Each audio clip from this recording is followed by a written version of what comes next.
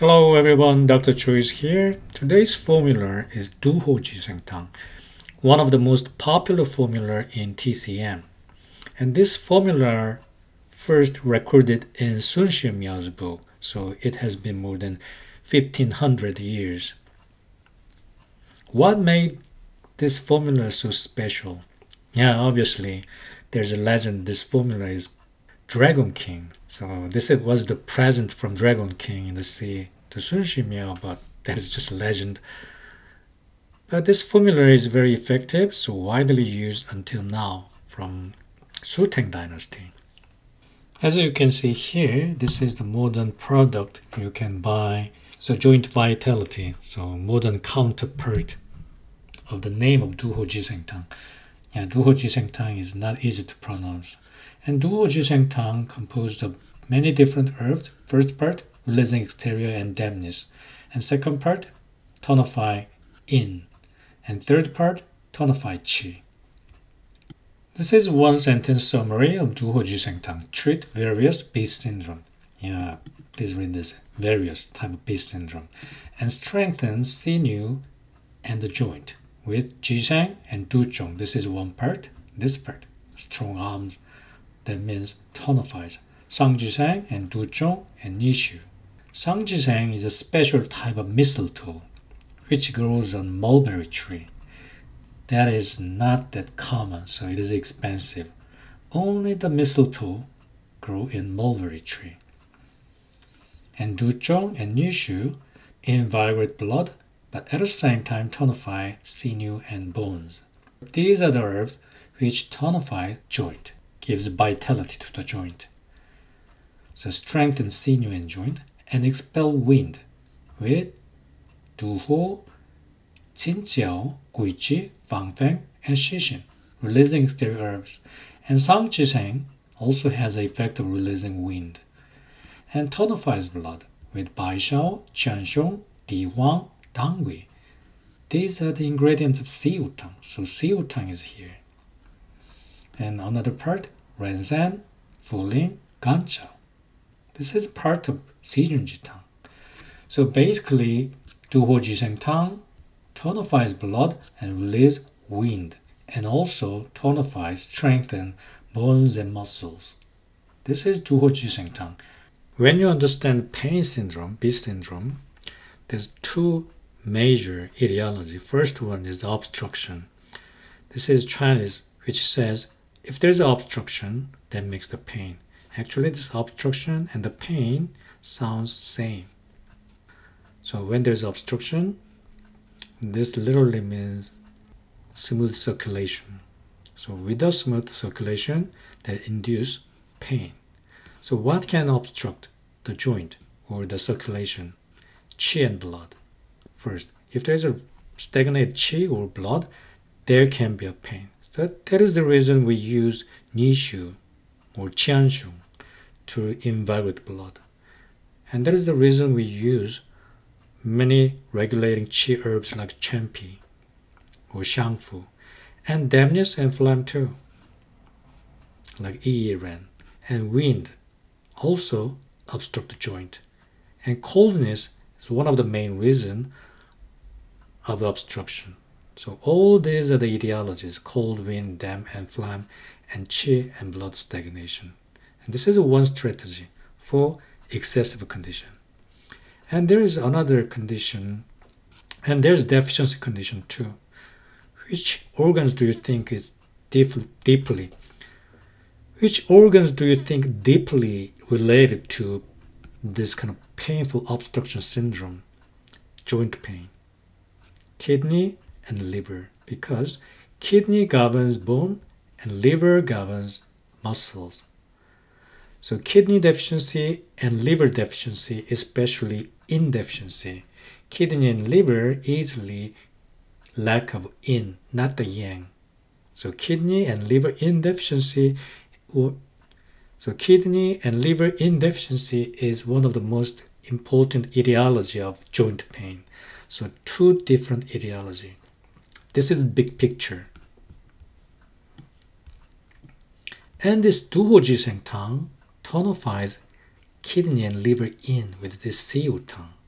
Baishao, Dangui. And Sang Ji Sheng also has the effect of tonifying kidney. So Sang Ji Sheng, Baishao tonifies liver and kidney, and blood and yin too. And Renzhen, Fuling, Ganchao slightly tonifies qi. So tonify qi and blood. This is the deficiency side. Look at this side. Qinchao, Duhuo, Guiqi, Fangfeng, Xuexin. These treat external wind. So wind and damp. So this Huo Ji Sheng Tang treat excessive condition and deficiency condition at the same time. So it is like a shotgun. It has a wide range of treatment option. So action of Huo Ji Sheng Tang: dispel wind dampness and relieve pain, and also nourish liver and kidney in, and tonifies qi too. But this is not the main target of this formula. Indication: chronic beat syndrome by external wind and dampness, but not necessarily. But it can treat both external and deficiency condition, external excessiveness and internal deficiency condition. And soreness, pain in the lower back and knee, and numbness with difficult and limited range of motion. But you can use this for upper limb too. And aversion to cold, this is not necessarily. You don't have to consider these signs because this formula has many releasing exterior herbs. They are releasing exterior herbs for pain. So as you can see here, please look at this part, a fine and weak pulse. There's no floating, superficial pulse. So those Fangfeng-like herbs, releasing exterior herbs, do not have to be interpreted. Patients should have external signs. As long as the pain is there, and the pain is usually combined with wind and dampness. So that is the reason we used Fangfeng there. So just fine and weak or superficial can be. But Huo Ji Sheng Tang is based on Siu Tang. And tongue white. So not much of sign of heat. But there's dryness and slightly yellow tongue can be found because it is based on yin deficiency too. So therefore, one formula cannot be connected to one pulse or one tongue signs. This is something I really do not like in modern TCM. And there are popular modifications for Huo Ji Sheng Tang. If there's dampness, you can add Chanchu, Fangchi, Yiren, just like Si Miao Shan. If there is a wind, Jinjiao and Fangfeng. If there is a cold, Qianwu, Zhao. If there is pain, too much pain, Ruxiang, Muyao. And kidney deficiency, Su Di Huang. Yes, it also has Su Di Huang inside. Actually, at that time, Su Tang dynasty, Su Di Huang was not there. So this Di Huang can be Rodiang or Su Diang. Either way is fine. But people just stick to ancient text. They interpret this as just Sang Di Huang, but not necessarily. You can use Su Di Huang if the patient have a kidney deficiency, or if the patient have a heat signs, you can use Sang Di Huang. So it is based on context, like Bao Wei Di Huang one, Shen Qi one. You cannot say that Di Huang inside of Shen Qi one is Sang Di Huang, because that time in Han Dynasty and Su Tang Dynasty, there was no differentiation, Su Di Huang and Sang Di Huang. So this Di Huang can be anything. So not necessarily you don't have to use Su Di Huang into the Sang Di Huang. You can just substitute Sang Di Huang with Su Di Huang. If the patient have a heat signs, you can use Sang Di Huang, but in the case, patient tongue and pulse must be different. This white coating will be yellow. Let's compare this formula with Zhuan Bi Tang. So with Zhuan Bi Tang, they have a similar category of herbs, like expelling wind, and tonifying kidney, and tonifying blood, and tonifying qi, and invigorate blood. So in Zhuan Bi Tang, you can find releasing exterior herbs like Qianghuo and Fangfeng. In Huo Ji Sheng Tang, in addition to Fangfeng, you can find Xixin and Guiqi. But in Zhuan Bi Tang, there are no herbs for tonifying kidney. Only Huo Ji Sheng Tang has herbs for tonifying kidney. And tonifying blood in Zhuangbitang, Dangui, and Xiaoyao. Dangui and Xiaoyao. These are the common herbs between those two. In addition to Dangui and Xiaoyao, Huo Ji Sheng Tang include Di Wang and Chanxiong, so whole Siwu Tang, and tonified Qi, Huang Qi. In Huo Ji Sheng Tang, Fuling, Rensen, Ganzhou. And the herbs for invigorating blood, Nishi is there as a common herb, and Jianghuang for Zhuangbitang, and Chanxiong for Huo Ji Sheng Tang. So similar, but Huo Ji Sheng Tang has more herbs for tonifying kidney. So these are the 6 dimensions of pain treatment. This is general rule. When you want to warm channel, this is one of the basic strategy for treating the pain syndrome. You can use Guiji, Fuji, Ganjiang, and Wuyao. And you can clear heat if there is inflammation signs, and heat signs Huangbai and Huangqin, Shigao, and Jininhua.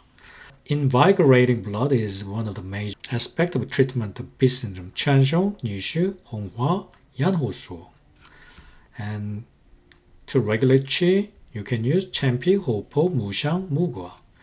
To release exterior, release wind, Qianghuo, Duhuo, Mahuang, and Dilong.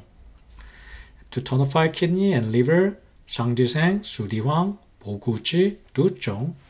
Those herbs are commonly used. This is very important knowledge when you treat the pain syndrome. And based on pain location, from upper to lower, Qinghao usually considered to treat the most upper part, and Duhuo lower part, and Nishi the lowest. So it goes downward. So Nishi is commonly used as an inducting herb to the downward. And there are 2 different types of Nushu and Chuan Nushu. Chuan Nushu usually means Chuan. When you find the Chuan in front of the herb name, that means from southern part of China. So most of the herbs in ancient China referred to around Beijing. So this is kind of new herbs from southern part of China.